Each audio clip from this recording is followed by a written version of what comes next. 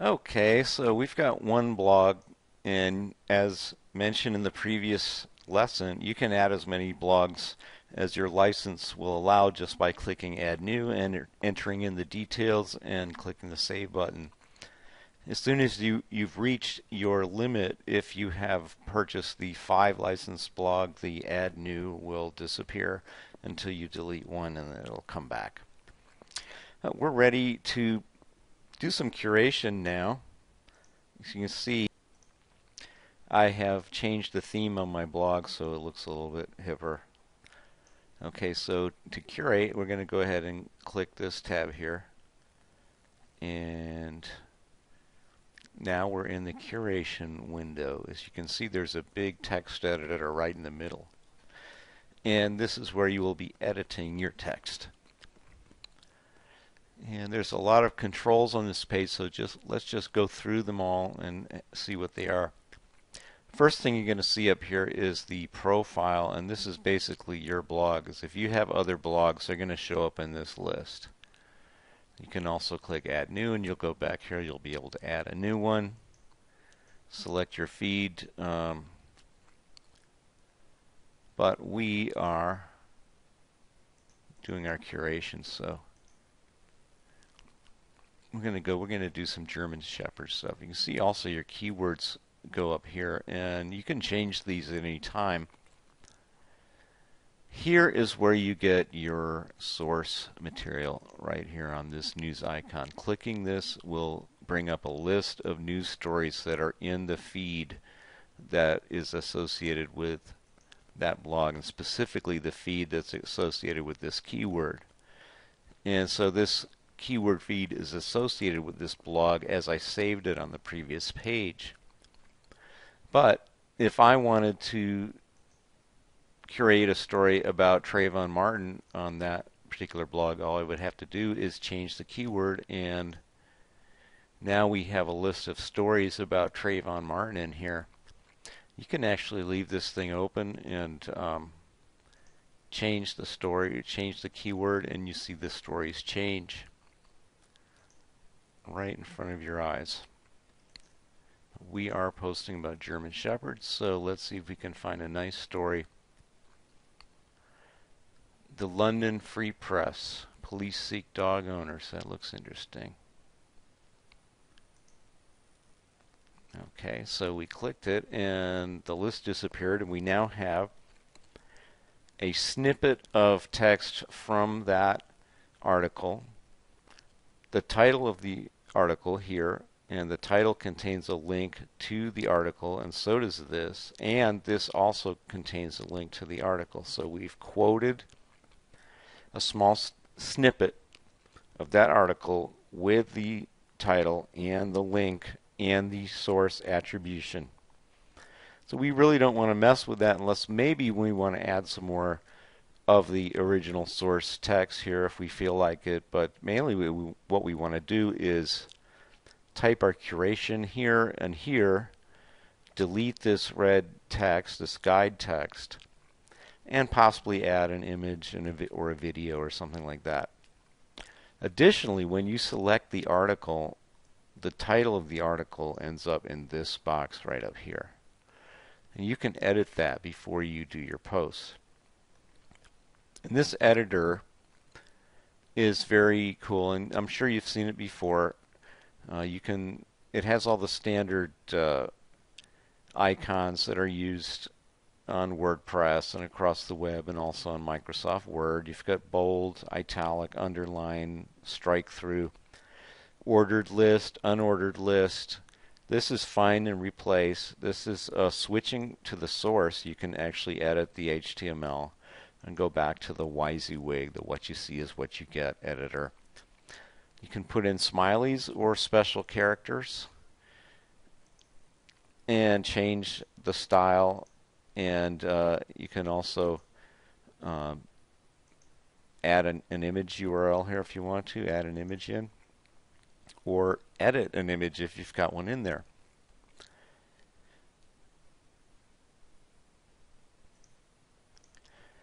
What you're going to also want to do is take a look at the original article So you can actually go to this tab here, article, click on it, and there you will see the original article.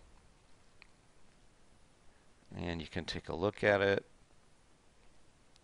and go back here, compare what you've got in here by Alex Weber. Police are looking for owners. The victim had her dog off the leash in Pottsburg. So that's really isn't in here, so you may want to take this entire bit here, go back here, and maybe just paste that in here. And you got something about a husky dog named Oreo. So you might want to write up here, change your title to Oreo the husky, whatever. And then you might want to do your curation, something like,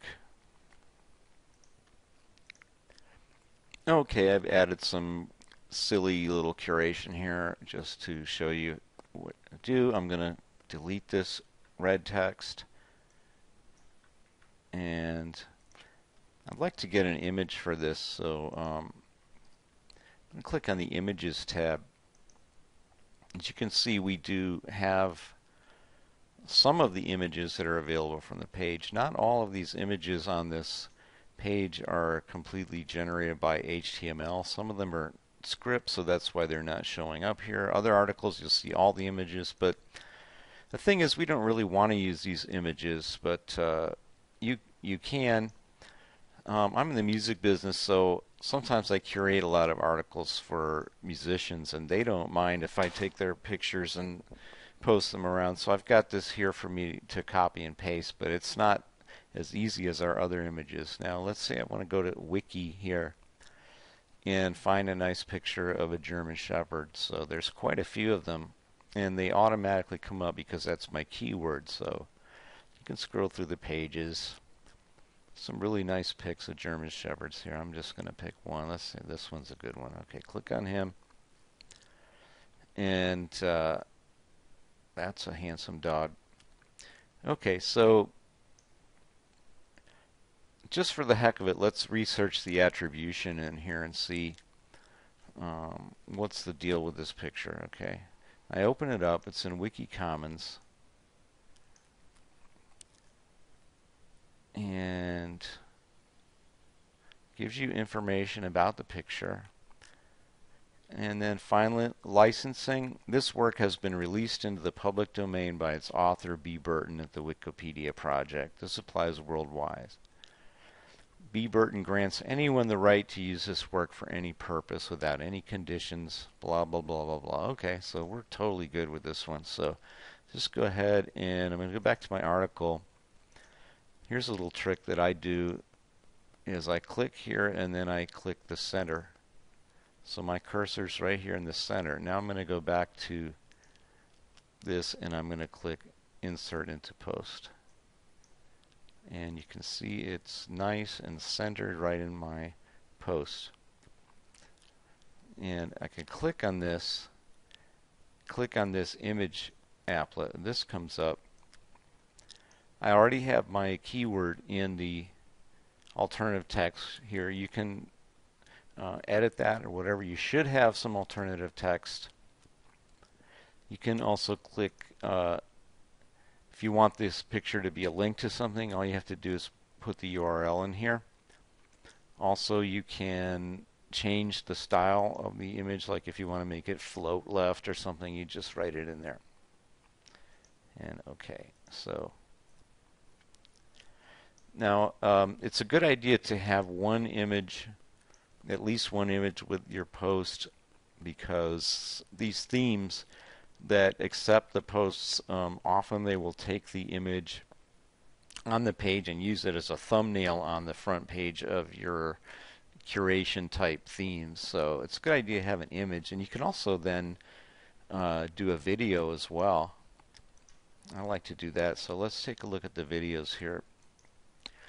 Okay, YouTube has a lot of cool videos about German Shepherds and stuff like that. So there's a cute one. Puppy owns German Shepherd. These are all YouTube videos. We can open this up and, do our little research here and see. Ooh, my goodness. Oh my goodness, that's a good one. So anyway, that's a really cute video, and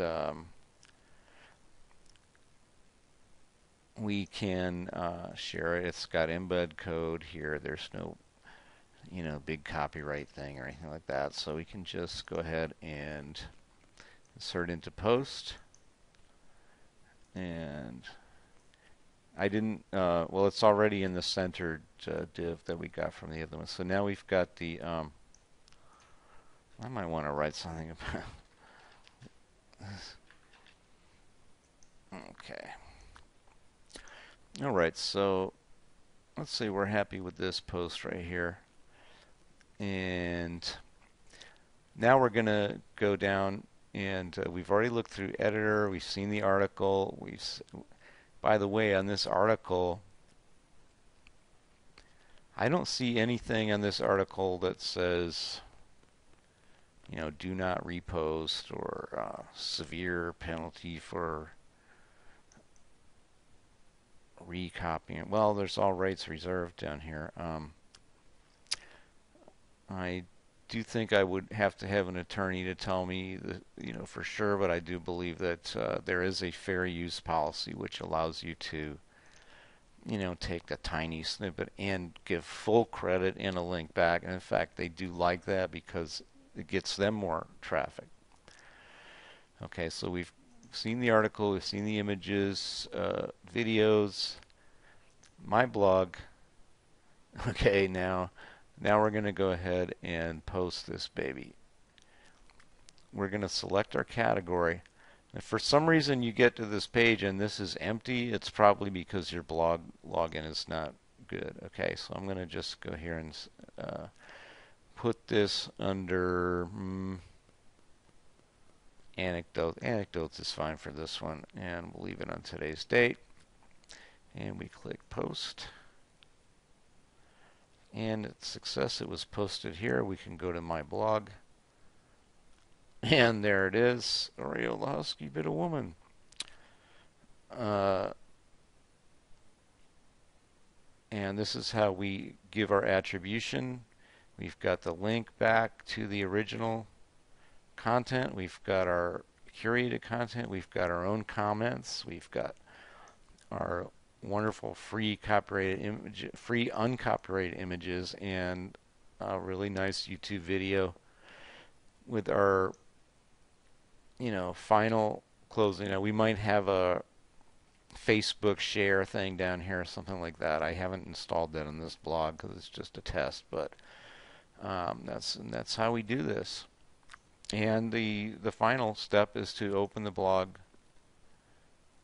up in its own window and just see what it looks like. And there you go. And you can click on the front page, and there you see how these really nice themes work. They take the image and they put it on the front page as a thumbnail link back to the original article. So it's very nice.